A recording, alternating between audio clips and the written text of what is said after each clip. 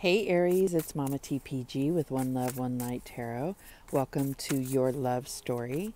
So I'm going to get started with the animal spirit to get your energy, and then I will do your connections energy, and then the energy of the relationship. If you are single, then it's whoever you have in mind, or it may not resonate with you. If it doesn't resonate, then I would check out your sun, moon, rising, or Venus, or your connection sun, moon, rising, or Venus, and see if you get the advice you need there.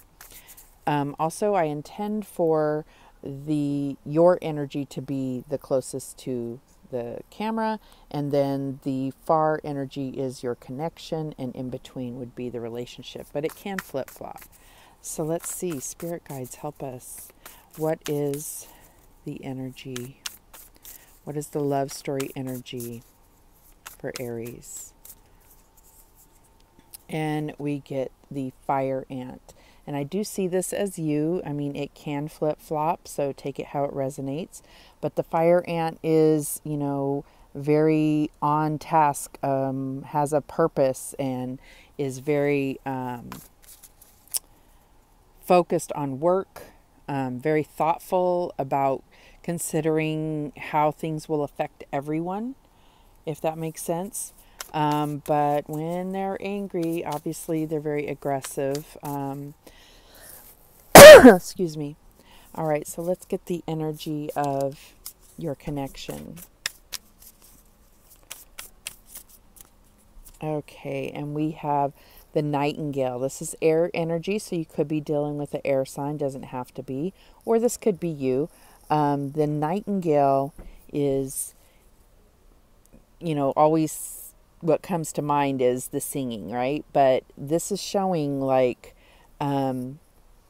moon energy and like deep. Okay, so I feel like this is someone that is very creative, but can be over emotional, or and so this could be you, or this could be your connection. And we'll read the descriptions. They're really beautiful in the book. But let's get the energy of the relationship. And we have the frog. This is water energy. So I'm getting, kind of both of you can be very emotional. And then the frog energy comes out when there's a need for cleansing. So it's kind of like that talk that needs to happen to really share and be truthful about your emotions, clear your conscience, clear your emotional cachet, if you will. So let's read what it says about the fire ant. And I do apologize. These are not in alphabetical order and do not have numbers. So sometimes it takes me a minute to find them. Okay, so the fire ant. Aggression, rigid thinking, following orders. Fire ant energy flares up without us noticing. It's the force that attracts us to people and situations that feed our imbalances rather than those that counter them. Gossiping and blaming are a few indicators that misaligned fire ant energy is at play. You may also find yourself stewing on a person or situation, only making things worse. How can you break free from the drama and cool down? Fire ants are surprisingly sensitive. Don't pretend the heat isn't getting to you. So when in balance, thoughtful and disciplined. When out of balance, argues, excess heat, and gossips. Okay, so that could describe you, Aries. I mean, and maybe you're in the good part of the fire ant energy, but there's always, looking at both sides in order to stay balanced, right? So what is the nightingale talking about here? Let me find that.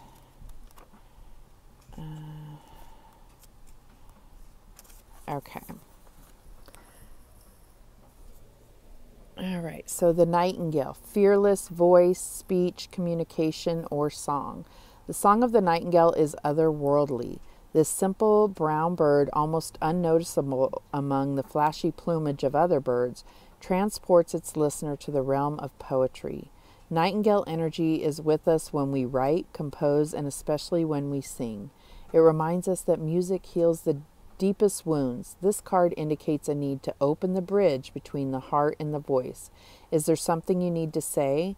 How long has it been since you sang? Turn it up, write it down, and let it out. When in balance, sings, speaks freely with kindness. When out of balance, shy and a lump in the throat. To bring into balance, music. So I definitely see that this could be you or the connection. And there's when you get focused on practical matters, day-to-day stuff, and you don't have a creative outlet, and it could really be singing for your connection or you, but I think what they're speaking of is that creative outlet and that being able to express their emotions in some type of creative way. And so let's see what this frog energy is talking about here. Frog. Here we go. You guys are lucky. Some of the other readings, it took me forever to find them. Okay, so frog, clearing, cleansing, healing. The frog and the water element are almost inseparable. The frog spends its first months of life entirely within this healing element and then emerges to rest on land. But no matter how earthly the frog becomes, its need for cleansing and rejuvenation is regular. Frogs tend to become overworked and undernourished, so it's vital that such sensitive creatures practice self-care. This card serves as a reminder that water helps us cleanse, forgive, and release. Time to dive in. Frogs aren't meant to carry a heavy load. When in balance, clear energy and enthusiasm for life. When out of balance, depleted, running on empty. And to bring into balance, lake, river, ocean, or bathhouse. So I feel like, there's definitely a need to kind of purge together in a sense. It could be separately, and then that's what's going, maybe separately there's a need for this like emotional cleanse, or it's something that you can do together. I guess it depends on exactly how this applies to your situation. All right, so let's go ahead and pull some cards to get the love story here. What is the story of this fire ant? And like I said, this could be you or this could be your connection. I do see it as you because it's fire energy, but like I said, I just dropped a whole stack of cards. Okay, I got them all. All right, so let's get the story here. Let me shuffle one more time since I dropped all those. All right, frog, stay up. Let's see. I don't know how I made it stay up on the last reading and then now it doesn't want to. Come on. Come on. Well, whatever. All right, so what's the love story for the fire ant from their perspective? Okay, so we have judgment. So I feel like this is definitely the fire ant, this relationship and whatever they're going through right now has a whole lot to do with their life purpose. And this is, angel intervention. This is looking at the deeper meaning of something. And I feel like it is the relationship. We have 10 of Pentacles, so this is a long-term commitment. And I see the fire ant as being completely invested in this relationship. And I see it as a marriage, more than likely, with Judgment and 10 of Pentacles here. Or a life partnership. And then we have Son of Pentacles. And when I'm looking at this, this is the Knight of Pentacles. The Knight of Pentacles is all about trust, and it can be about, kind of your guardian angel. It can be about having that, like fail-proof plan of just taking things one step at a time, quite slowly. But this particular version, this Knight of Pentacles, is looking down. And sometimes they say, keep your head down and keep moving forward, but there's a sadness here. So we'll look into that. All right, so the Judgment card can often talk about reunions, rebirth. I mean, this is like, after death and then, rebirth. So there could have been a major transformation that's happened, especially, I'm going to say, within this year. Maybe it was having to spend a lot of time together because of, the lockdown or whatever. But there's definitely a new phase for this relationship. So with Judgment, when it comes to romance, this is usually talking about a reunion. And this could have been the opportunity to reunite because of both, working or not really making time for each other, and then forced to kind of make time. We're stuck in the house together, so now we're forced to face each other and kind of get to know each other all over again. And then the Ten of Pentacles is really about harmony and balance, and that give and take, equal balance relationship. And then the Knight of Pentacles is sometimes talking about in regards to romance, an offer of some sort. But I do see this as already like a life partnership or marriage. But if it's not, then that's what's coming. And at least that's what this fire ant is looking at, is like, this is the person I want to spend the rest of my life with. All right, so what's the story with this nightingale energy? Okay, we have the Star. So it could be an Aquarius that you're dealing with, being that's an air sign, and the Star came out. What else do we have? We have the High Priestess. Okay. Could be a water sign or Virgo. And then we have the Sun. What a beautiful set of cards to come out together. So the Star is all about faith and healing and spiritual guidance and destiny. Very beautiful card. The High Priestess, we're talking about, secrets and intuition and uncovering those secrets within. And then the Sun is all about clarity and positivity, the most positive card in the deck. So that is how this nightingale is looking at this relationship. So romantically, the Star represents like the divine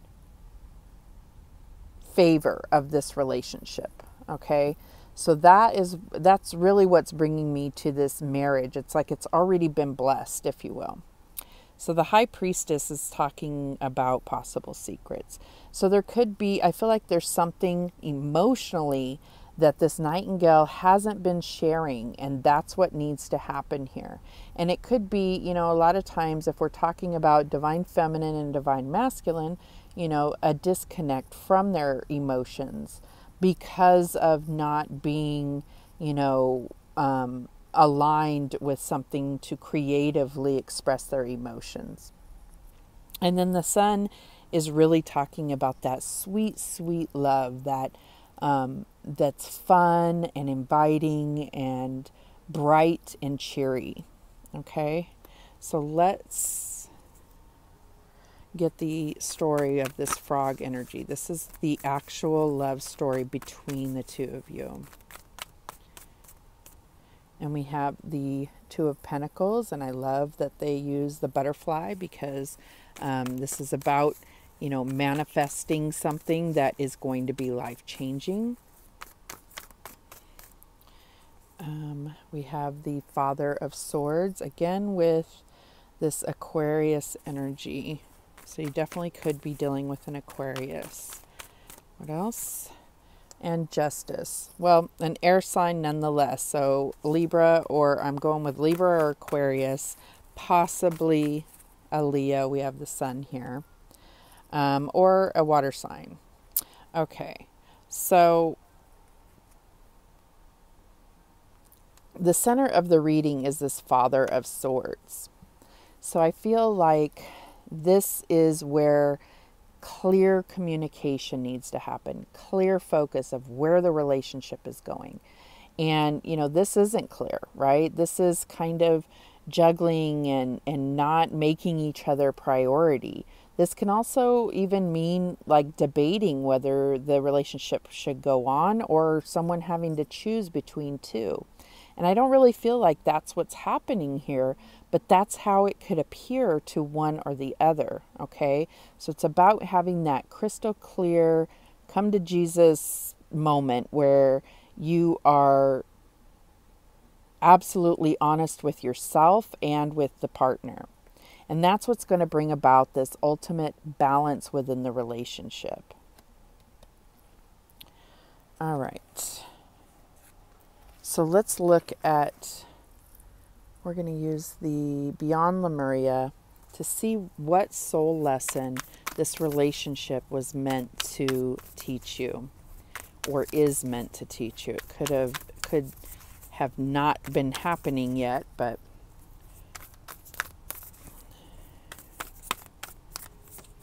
and we have fire, Solaris Sublime. All right, so let's read the book about what it's about. Looking at what you're truly passionate about is what I'm feeling right off the bat. But let's see what it says in the book here. Fire. And I absolutely love these cards. They're just gorgeous. This is about duality, creation, kundalini, the rising phoenix, bringing conflict into harmony. And I think that's what we're mostly talking about. Intensity, transformation, excuse me, the incredibleness of being alive, coalescence, and infinite energy. We live in a dualistic world of light and dark, yin and yang, masculine and feminine. Focusing only on light can repress our shadows. Bringing both sides into balance and being real with our humanness allows us to reach more joy. Theodore! Stop. Sorry about that. Allows us to reach more joy, authenticity, and depth. By accepting and loving all of ourselves as we truly are, we can extend more of this love and have deeper compassion with others. This painting portrays the balanced dance of creation. The greater the distance of separation, of duality, the greater the density. As the dragons come together, they dissolve into one with all that is. In this place of coalescence, the fusion brings both sides together in oneness, not just as a remerging with the universe, but in an alchemical process of becoming the empowered creator force we truly are. So the theme is passion, motivation, destruction, power, illumination, determination, inner light, forging forward, and transformation. And I feel like all of those things that I said, the theme, could all be talked about right here. So this is the sum of all of the story. That's beautiful. All right, so let's look at what each of you may be working on separately as far as soul lessons go. What is the fire ant energy working on? And we have money. Find a way to abundance. And I feel like what this is really talking about in this situation is it's find a way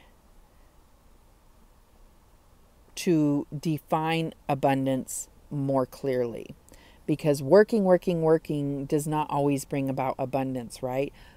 How do you define abundance? Sharing with others, is that where you really need to define that abundance? So that will be different for all of you. What is the nightingale working on? And we have children. Know that your children are protected. This kind of looks like the strength card for me, but it's also about that inner child work. This could be about working on parenting skills, or this can also be about, I'm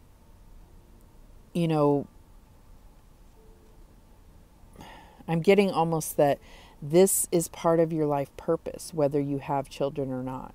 So it could be working with children. It could be, already having children be the light of your life, whoever the nightingale is in this love story. Very awesome. All right, so what is next? What is next in this love story? Spirit, tell us what's next for Aries and their connection.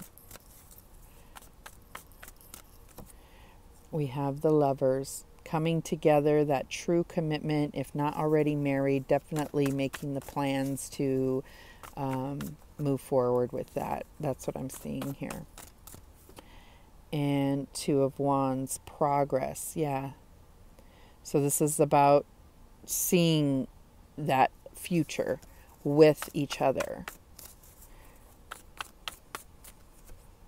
And the Four of Pentacles. So, this goes back to the money here. So this could be, something, so many relationships fall because of the fight over finances.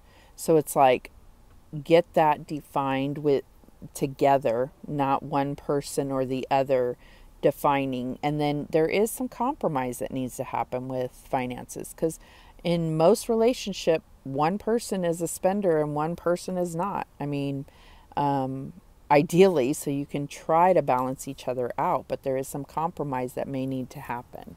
But I don't see any major negative roadblocks within this relationship. It's quite beautiful. All right, so let's get a guardian angel message to close this out for Aries. Where are we at? 22? Okay. It's about right. Okay. So we have healing. Listen to your heart. Love is the greatest healer. It has the capacity to balance and heal your emotions, thoughts, and perceptions, which in turn will heal you physically. Your angels are here with you and will help dissolve your fears. Trust in the power of love to guide you, and your life will magically transform. This card is confirmation that healing is occurring right now. So I feel like this cleansing and healing is what's going to kind of take this relationship to that next level, whether it's, already a marriage, but it's about bonding, deepening that connection. If it's not a marriage, I feel like that's where it's going. That's where it's headed. Okay. So yeah, those are the messages that came through for you, Aries. Gorgeous reading. Let me know in the comments how this resonates for you. Remember, the universe has your back, and so do I. Take care.